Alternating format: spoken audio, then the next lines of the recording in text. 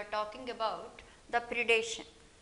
So this predation helps in some ways, like it helps in maintaining different populations, and it helps in biological control of number of weeds, pests and all. And this predation, in predation we were talking about how the prey populations, food organisms, how do they escape from these predators, that we are talking about. So in this type, mainly animals escape from predators by camouflage or by being distasteful to predators, they try to escape from predators. But plants which are immobile, so to escape from predators, they develop different types of mechanisms, mainly if you see thorns. These thorns present on the plants, they prevent the feeding of this cattle and all. When thorns are there, they don't feed on these plants. So thorns is an adaptation developed by plants, evolved in plants to escape from predators.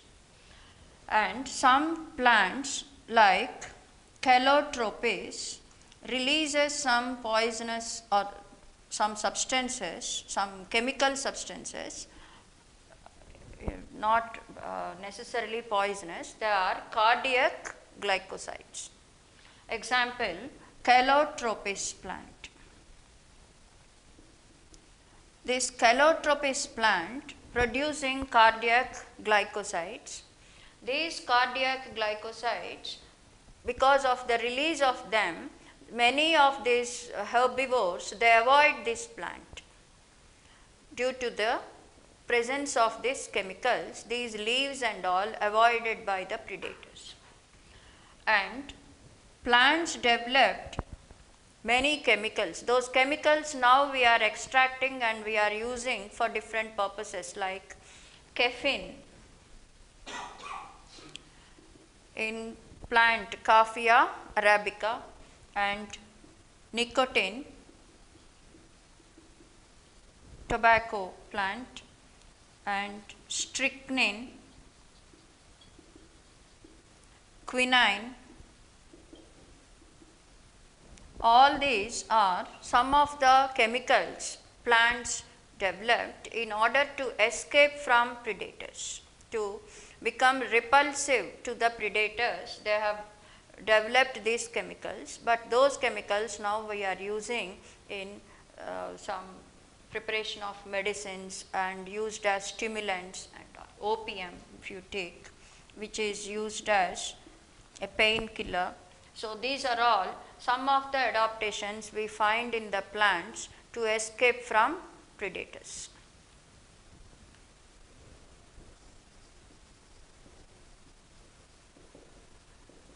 Competition. In Darwin's natural theory of selection, we studied competition between members of same species is very, very severe, because they compete for food, space, and also for mating purposes. In breeding season, for mating purposes also they compete. So that would be very severe type of competition, that is intraspecific. If it is intraspecific, that is severe type of competition. Okay, but even if you find unrelated species, they are very much unrelated or distantly, very, very distantly related species also, sometimes they compete with one another. So competition among unrelated species also we find in nature. Competition among unrelated species. Example, flamingo birds.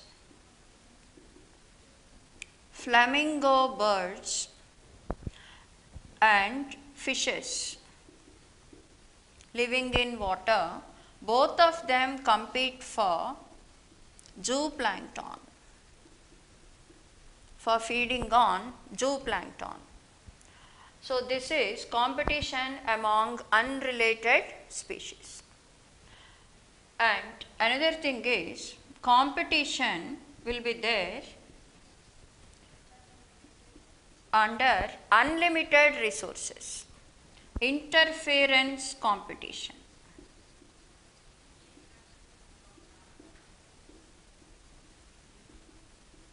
One would be interfering other one. Suppose two species which are of course unrelated species, but one is superior species. It feeds faster. Feeding efficiency is more.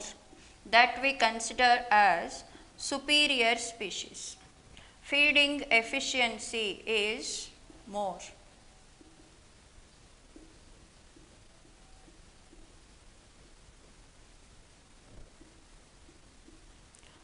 So this superior species, it dominates the inferior species.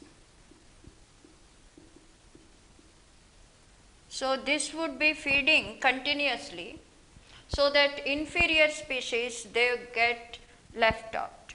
They get exhausted, and inferior species, they get affected by the feeding efficiency of superior species. But unlimited resources, if there are unlimited resources, major harm or extinction may not take place. Totally, the inferior species may not get extinct as long as resources are unlimited. But it is also observed that some cases when there is limitation in the environmental resources, then it leads to extinction of some species. Totally, one species is eliminated by superior species. That is called competitive exclusion.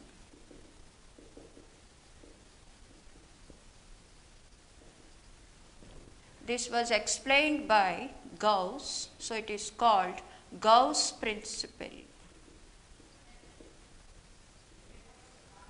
According to this, under limited resources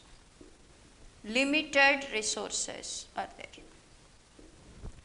Because of the limited resources in Galapagos Islands, this Abingdon tortoise, which is a slow feeding one, this is totally dominated. It became extinct due to the introduction of goats. Goats are active herbivorous mammals, so they go on grazing on this vegetation and all, and this Abingdon tortoise became extinct. So it has it got excluded by the presence of goats. They became extinct totally. This is called Gauss principle, competitive exclusion.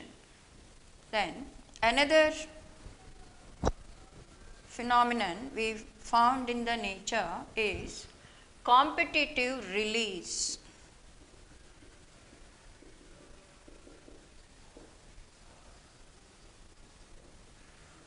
Competitive release means one species is, if one species is removed, that is the superior one is removed, other species got escaped from competition. They got released from competition. That is called competitive release. In this case, Cornell's experiments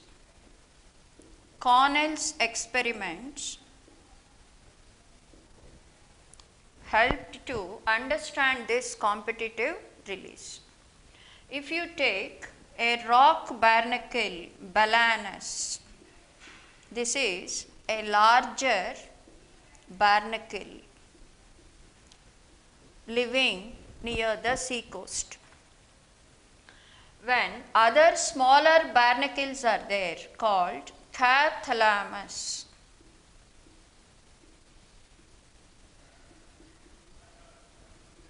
Smaller barnacles. As long as this balanus is present, the food material which is coming from due to wave action and all, that is totally taken by balanus. Mostly, if not totally, mostly it is taken by balanus. And this cathalamus were getting only some bits and pieces, leftovers of balanus only. So, in Cornell's experiments, balanus, larger barnacle is removed from that place. Then, after some time, they found cathalamus populations increased in numbers. Their population increased. So, cathalamus is released from this stress, released from this competition due to the removal of balanus. So, that is competitive release. Another interesting feature observed in nature by MacArthur, that is coexistence by resource partitioning.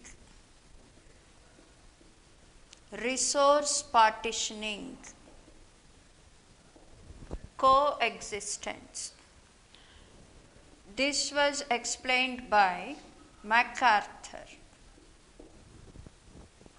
He observed there are 5 species of warbler birds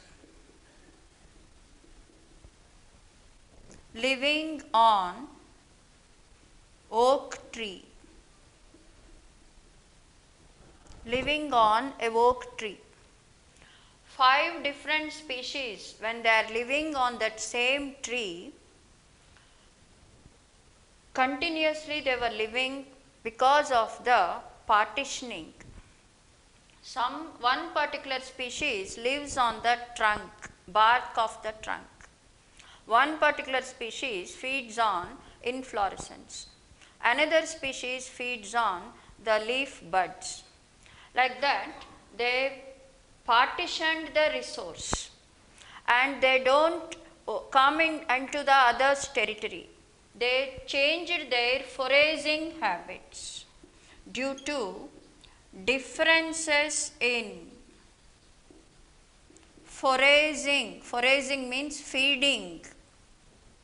Differences in methods of foraging. They are able to live successfully on the same tree. So, though there is competition, there should be competition among different species, but even then they are able to live because of this differences in their foraging activities and differences in their behavior and habitat, different places of the oak tree they had occupied. So, that is called coexistence by resource partitioning or by niche partitioning. This is the coexistence explained by MacArthur. Now, let us start another type of association, that is parasitism.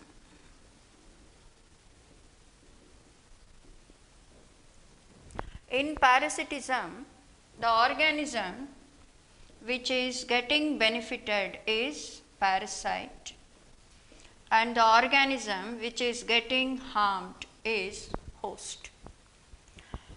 Actually, ideal or successful parasites do not kill the host because they know very well that if host dies, the life cycle of the parasite also will come to an end. Then, if that is the case,